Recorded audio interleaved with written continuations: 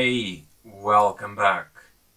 So I opened this full-stack NextJS project that you might be familiar with. If not, just check the full playlist below. In this older version, we do not allow the user to see the typed password. Okay?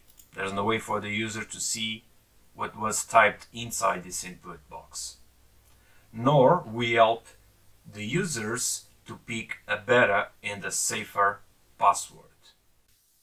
On the newest version that we can see here, we allow all of that by improving our UI. Reminder, this project covers sign up, sign in, logout, and routes protection. And on top of that, we will build the new functionalities. As you can see, we have this icon right here. So we can click here to toggle between password and text. So this is one of the new features.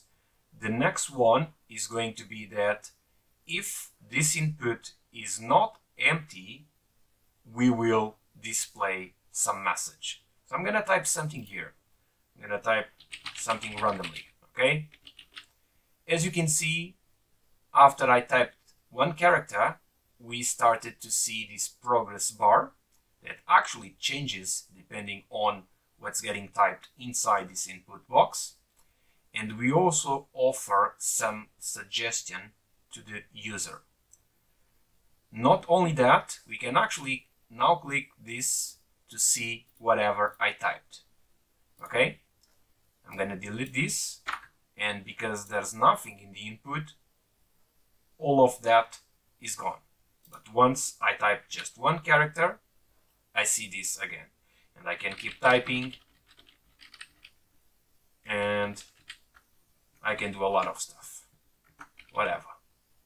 As you can see, I was able to go from a very weak password to a strong password.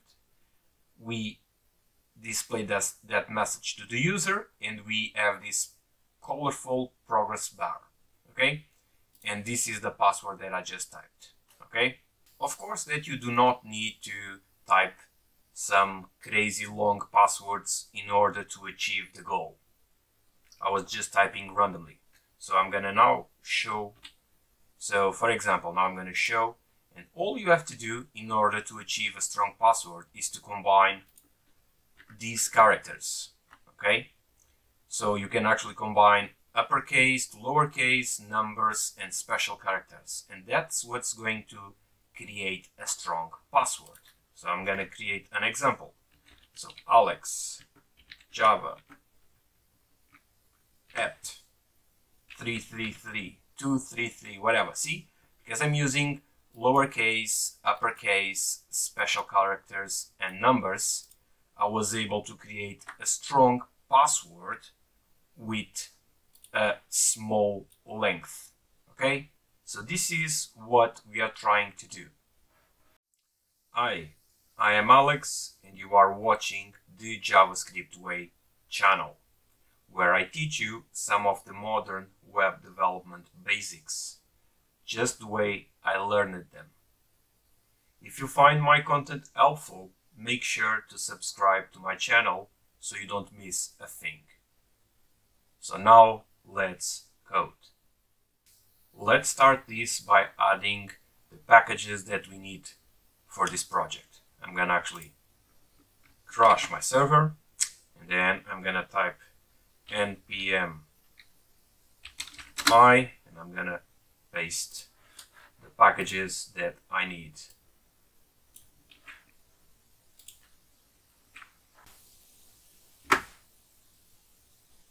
And let's wait until this installation finishes.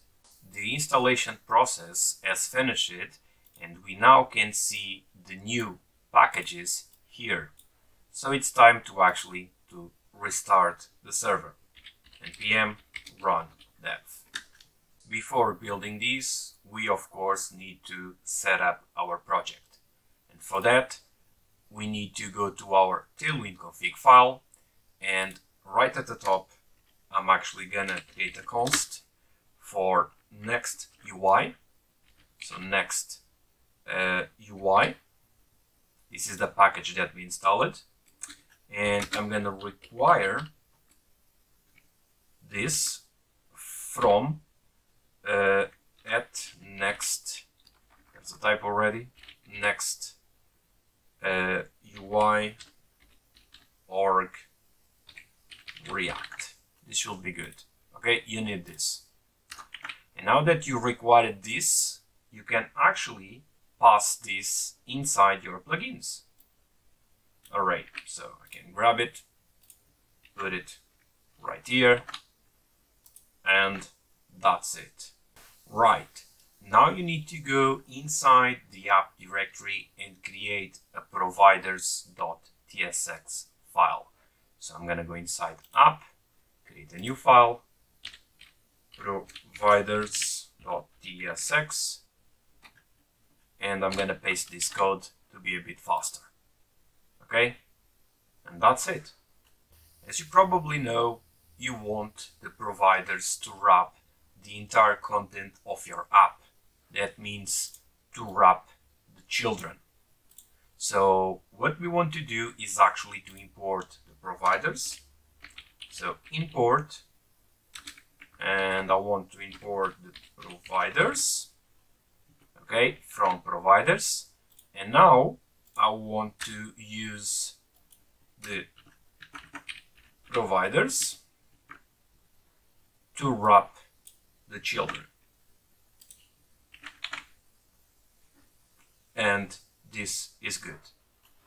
Okay, with all of the project setup done, it is time for us to move on and to create a custom component inside app. And this custom component will actually display the bar, the colorful bar that you saw in the demo. So let's do that. So inside the app, notice that I do not have a components folder. Normally I have, but not in this case. So I'm just gonna create this new component inside the app directly. And the component name is going to be pass strength, and this word is a bit hard for me to type, bar.tsx. Okay, and in here we want to do another import, so I'm going to copy paste this. As you can tell by now, we are using NextUI, and we already used that in another import, but I'm not gonna focus on NextUI. You can read the documentation on your own. So I'm just gonna import this, and I'm gonna do what I have to do. So first, I'm gonna have to export a default function. So I'm gonna say export default function, which I'm gonna call pass strength bar. Okay, and this function is going to return, for now, just a div. That's it. Okay, remember that we are dealing with TypeScript, and you can see that by the extension name, which means we're gonna need to create an interface. Interface props, and this is going to represent the strength of the password inputted by the user. So strength, and this can vary, can go from 0 up to 3. Obviously 0 being too weak and 3 being strong password. So it can be either 0 or 1 or 2 or 3. That's it. Okay. Now I can actually bring strength and pass it in here. And of course, TypeScript is going to complain because strength implicitly has an any type. So we have defined the interface, but we are not using it. So to fix the error, we can just pass the props to it, and the error, of course, goes away. So Now let's just style this div. Class name, I want to use flex and a gap of 2. That's simple. Inside this div, we need to create some logic. So array from, and this is going to check the length. So length, and it's going to check the strength in order to display a bigger or smaller bar in different colors. And this is an array, so we need +1. And from here I can actually map, and this means I have access to the index, and I need to add the arrow function in here, anonymous arrow function, and in here I'm gonna have a div, and this is complaining, yeah, because we need to pass the key to the div. So this key needs to be unique, of course, every time we look through stuff, so we can use actually our index, all good, errors gone. And the next bit I'm not gonna really explain much. So basically we are going to use this CN from NextUI, and we can use this CN to merge Tailwind CSS classes together conditionally. Okay, I will not explain you that, but I will provide you with a couple of links for you to read about it. Okay, so what I'm gonna do actually is to copy the entire class here, and I'm gonna paste it right here. Looks like I messed it up already, so let me try this again. And now I can actually format my document and things look a bit better. Right, so what do you think the next step will be? If you thought like using the recently created component inside the existing sign up page, you are correct. But as you can see, this page already has plenty of code. So it's going to be tricky for us to add more code.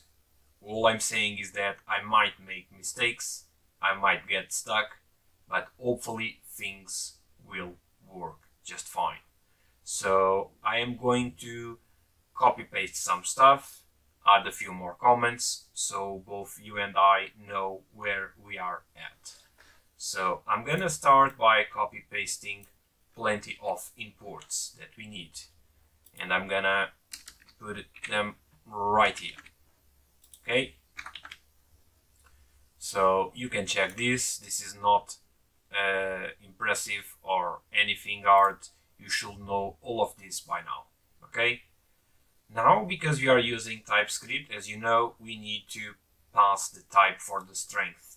So I'm gonna actually right away also copy paste that, so we do not forget and we do not get any errors. So I'm now looking at the code carefully, and I'm looking for the place where I'm gonna paste a few more constants, and we already have plenty of them. So I think we can actually just remove this console log for now, and before the return, because it needs to be always somewhere before the return, I'm actually gonna copy paste a few constants, and then I'm gonna explain them to you briefly. Okay,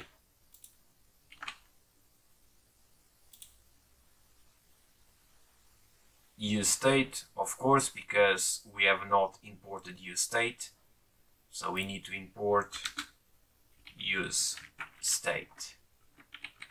Okay, another error gone. So we are defining a use state for the password visibility, which is just the icon, the strength of the password, the input, and the value of that. You will understand a bit better after we continue doing this. So next, I'm gonna use another use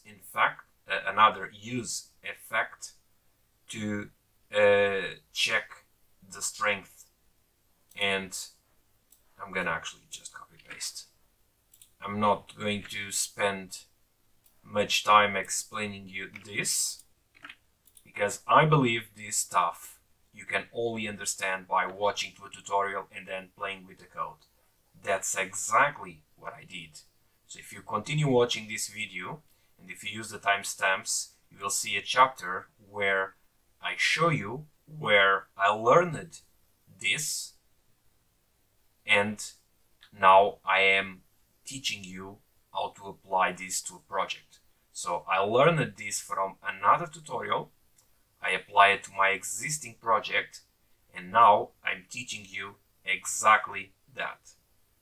If you're curious, just use the timestamps below and you will see what I mean.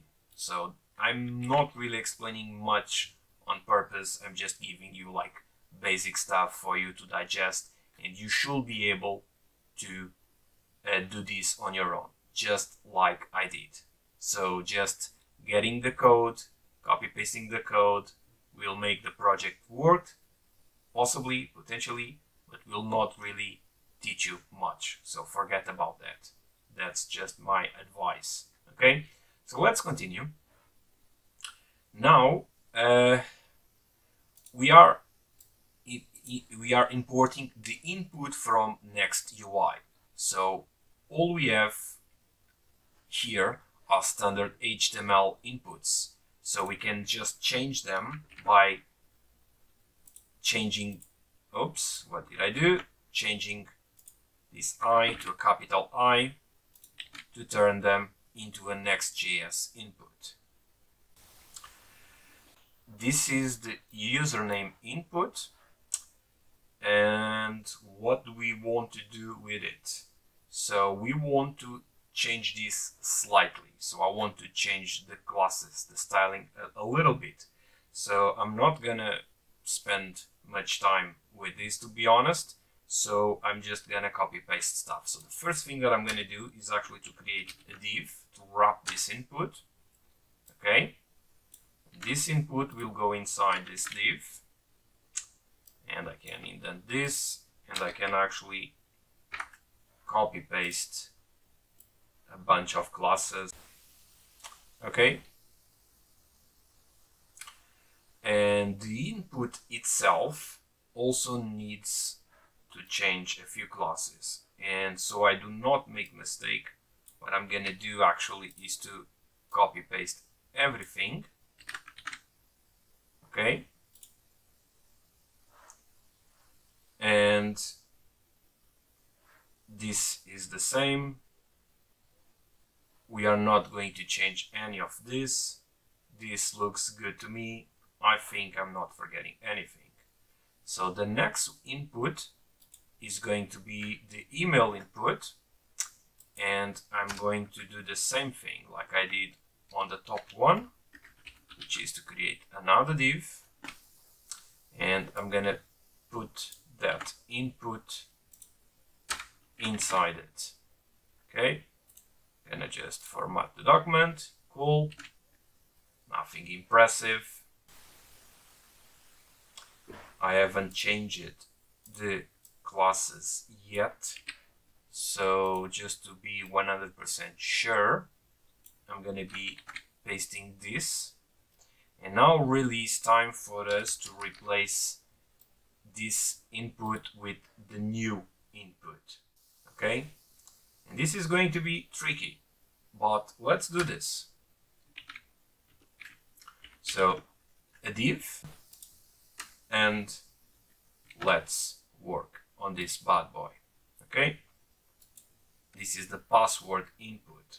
Okay, so we need, for this one, we have onChange, because that's what we had previously. onChange, this is the usual stuff, but for this input we need to add onValueChange. So we need to, I'm gonna just copy paste this.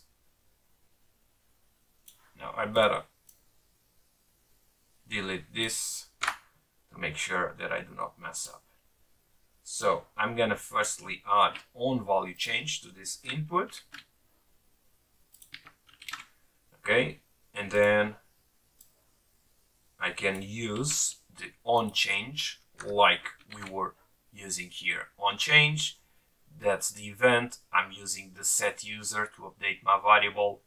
I grab whatever, I spread my user, so whatever it's in there, and then the password gets updated with whatever it's inputted. So this bit did not change. Okay, cool. So I'm gonna need my label, and now the type is what I want to change. So the type, it can be either text, so when we add the icon here, when we click, we see, and we toggle, by clicking we toggle, and we'll see either the dots like password or the text. Okay, I'm gonna add a bunch of classes, and you probably are thinking that I'm adding a lot of code and nothing is happening, and you are right, because we created the component but we are not yet applying this component. That's why. Okay, I'm trying to go from top to bottom, and then we will see the changes and we'll test all of that. Okay, now we can use the logic here. So we can use the end content, okay, that is available to us by using this input and not the regular input. We can use the end content, okay. Oh, what the heck, of course it was not getting suggested because, yeah, I was inside. Yeah, this is what I wanted to do, sorry.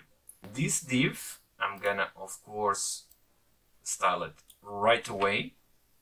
Okay, we'll either show one icon or the other, the I icon or the I/icon that we have imported right here from hero icons. Okay, so the div will be there. There's always going to be one icon at a time, and by clicking the icon will toggle between them.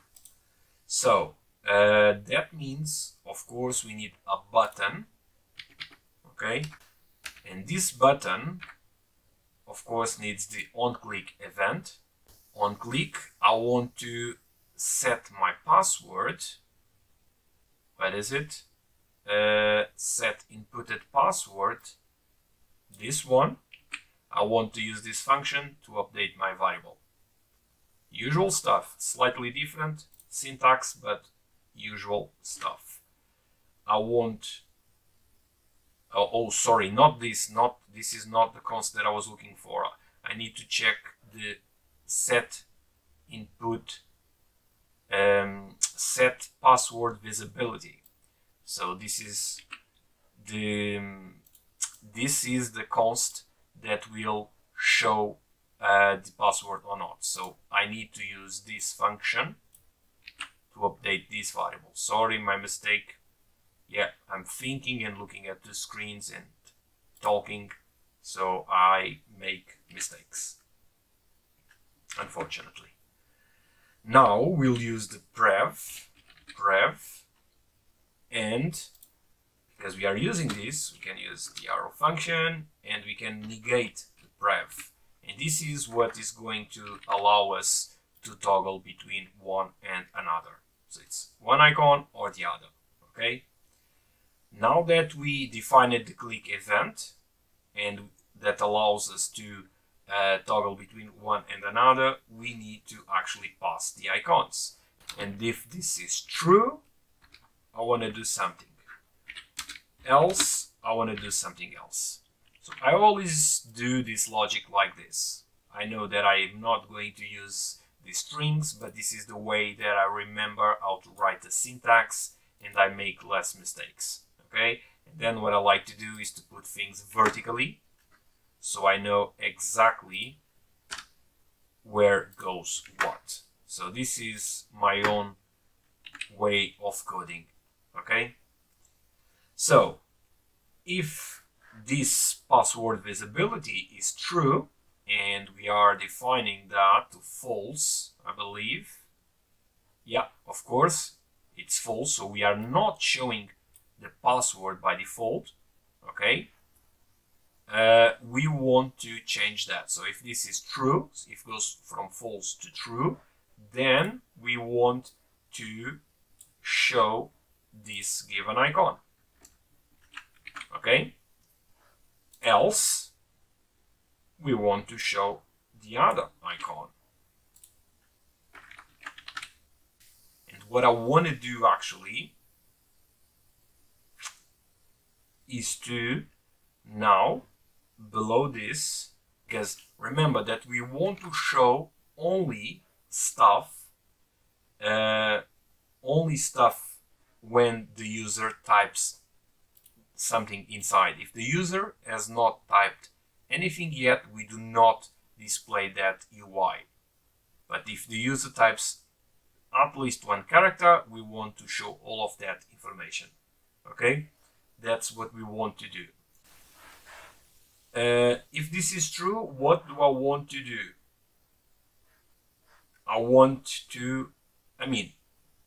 If this is true, I want to show information. Else, I actually do not want to do anything. Therefore, I just leave an empty string in here. So, but if this is true, I'm going to show a div. And this div. And now, if we pass strength, now we can use this component that we created. Now it's time for us to use the component that we created. And we want to use it inside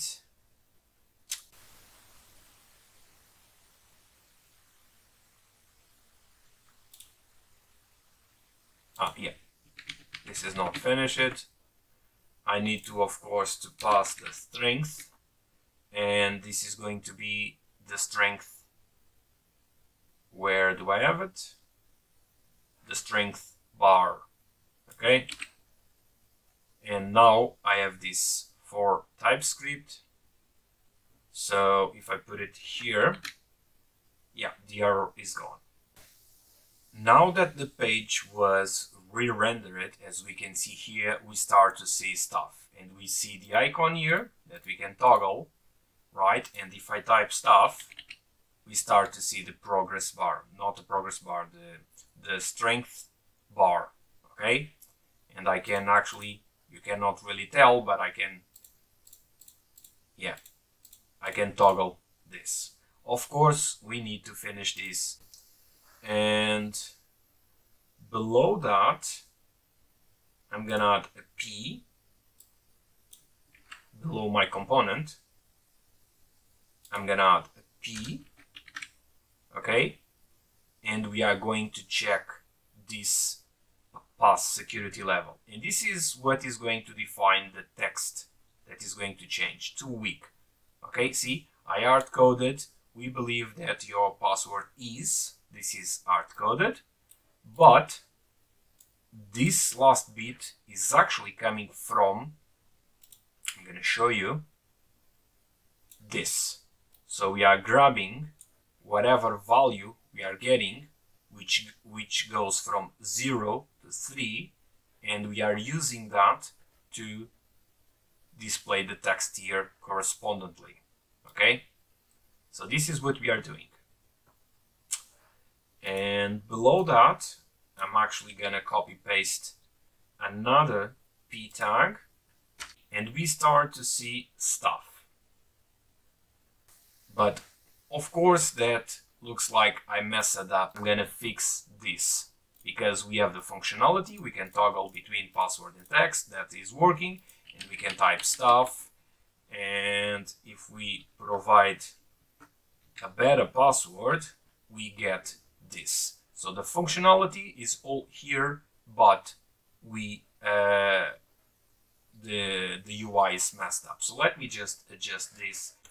Yes, I definitely messed up the code, but now everything seems to be working. So if I now go to my sign up page, we can see that we have the UI that we were expecting to see, and we have the icon for toggling, and if I type something, I start getting this feedback, and I can toggle between text and password. So now really is the time to see if everything is actually working. So we are going to take the chance to actually signing up another user. So strong pass2, the email is going to be strongpass2@gmail.com. I'm actually going to open the console here so you see this, and the password is going to be strong pass. Oops, I'm not typing anything. Strong. We can now see what we are typing. Strong pass at 232, whatever. So as you can see, the UI is working. Let's go ahead and register a new account. As you can see inside our console, we are getting that feedback. So definitely we created a new user, so we can use these credentials to log in the user. So I do not need the username, I actually need the email.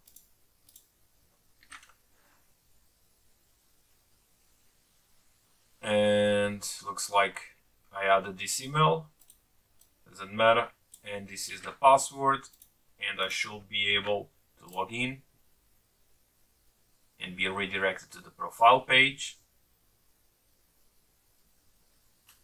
And this is good, so that means there's a cookie in the browser. I can, because I'm logged in, let me see the routes. Because I'm logged in, I'm not supposed to access the login page.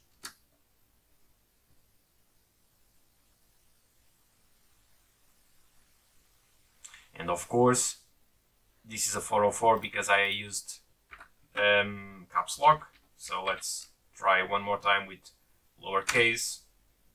And I cannot access the login page because I am already logged in. So this is good. And I should not be able to access the sign up page because I am already logged in. This is good. So I can now log out. And if I'm logged out, I should not be able to access the profile page because I am logged out and I cannot. So finally, this is done. So check the next part of the video because I will kind of let you know something. Okay, time for the last part of this video where I'm going to give some credits to someone else and to give you a little bit of advice for you to keep improving your coding skills. So if you watched this tutorial, you're probably thinking, especially looking at the last file, the last page that we worked on, you're probably thinking like, gosh, that's like too complex and all of that, blah, blah, blah. And yes, it is a bit complex, but guess what? When I come to YouTube to teach you stuff, at the end of the day, I, of course, like pretty much any other YouTuber, I prepare things in advance, which means I write the code, I review the code, I make my own notes, I test the code, blah, blah, blah, and so on. So my point here is this tutorial was only able after watching some other tutorials.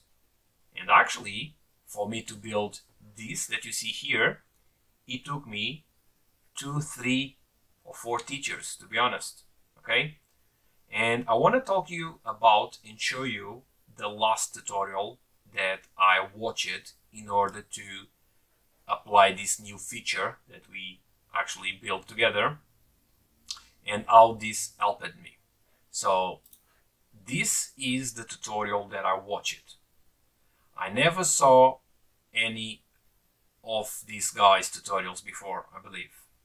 So this video was suggested to me by YouTube, and I came across this by accident, I guess. But this is the video that I watched in order to be able to learn this knowledge and implement it in my project. So if you watch the video, and you can and should watch this video, you will notice that I believe this guy doesn't even provide the source code for this project.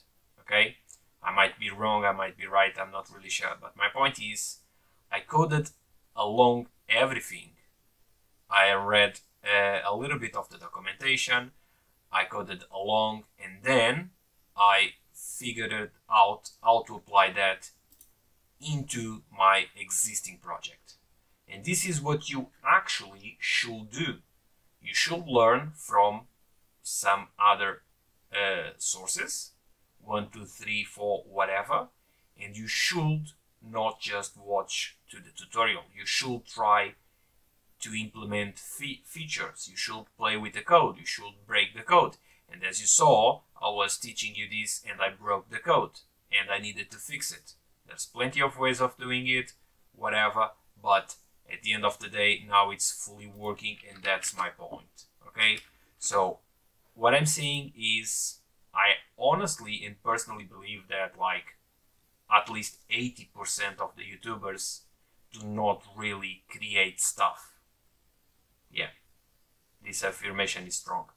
I believe like 80% of the YouTubers recreate stuff, and I am included in those 80%. So I learn from several teachers and I recreate stuff. I add stuff, I remove stuff, I redo stuff.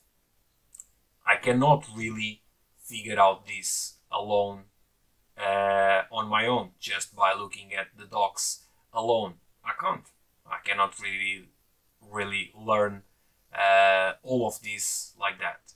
So for me, I always like to find a nice tutorial, watch to the tutorial, and then code along, and then play with the code, and then create my own project, or change an existing one like I did here. So this is my process.